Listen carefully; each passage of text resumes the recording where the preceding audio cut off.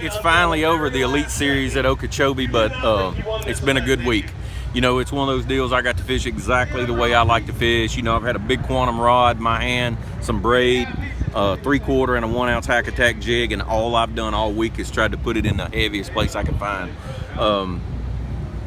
It's been good. You know, I tell you what, really the only change I made this week, I went back to the 8-to-1 Speed Freak reel. They're small, they're lightweight. I knew I was gonna have that big rod with that big weight on the end of it all week, and I like that real high speed, you know, for getting those fish out and picking the line. These big fish here just move so fast when you stick one of them. But you know, what can I say? It's been a good week. You know, I didn't win. I'd like to. We always want to win, but the main thing after one of these events is to look back and say, you know, I didn't really make any mistakes. That's the good thing. I fished pretty clean this week.